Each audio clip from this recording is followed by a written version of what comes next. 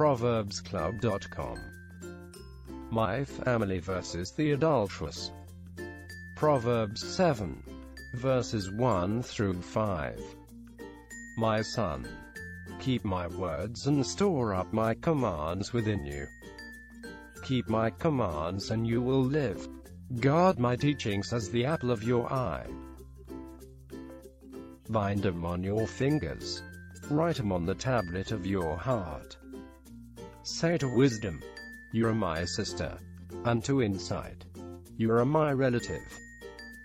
They will keep you from the adulterous woman, for the wayward woman with her seductive words. PCDC Commentary.